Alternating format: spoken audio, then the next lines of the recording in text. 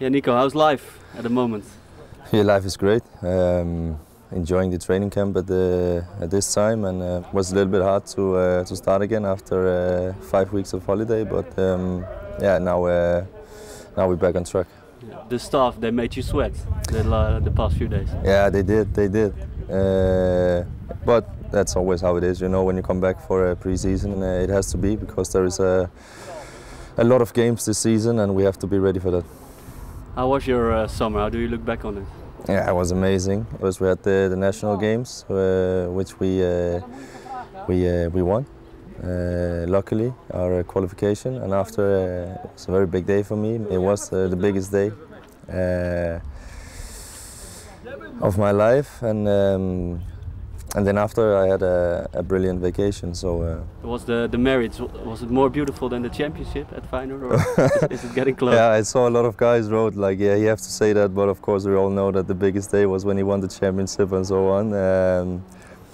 Of course it was a very special feeling. You take all the emotions in from that day, because it was 18 years since the last time. I was only here for a year, so I didn't have to sweat so much and wait so long. But it was really a fantastic day, also with our former captain's last game, how that happened. How did the people in Denmark react to the championship and the fact that you became top scorer of the Netherlands? I think very positive. I think nobody would have expected that in the first season.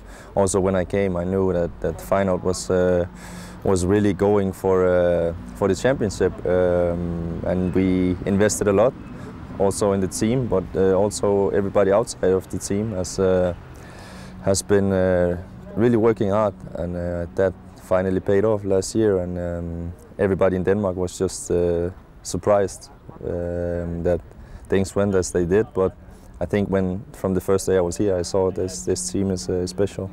To be top scorer and also have a huge part in some other goals with the 11 assists, that was maybe more than what I expected and what other people expected. Did you think about it a lot, about the championship and your own personal good season during your vacation?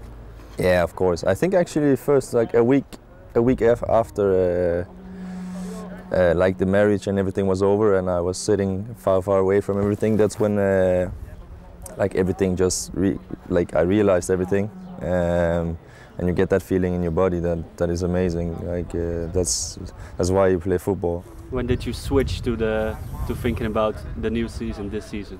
I think when we came back. I think in the summer, in the break, I didn't think about football at all. Of course, you have to keep working also on your holiday, but like try to get your brains off, because we have now 10 months, 10 or 11 months, where it's gonna be very tough. What do you think of the group that's here right now? It's of course some very good players we lost. Everybody knows that. Very important players. But we got new players in, young players who has a very big potential. But as soon as they come into the team, everybody is welcome them, and now they have to work really hard, because they have to find the same standards as we had last year. So they don't have a lot of time to adjust. So yeah, they have to be sharp. They always say it's harder to stay at the top than to get to the top. Do you agree? Yeah, for sure. This season is going to be more tough than last season. Last season, I think the first half year we took everything with storm. Nobody really expected us to be that strong.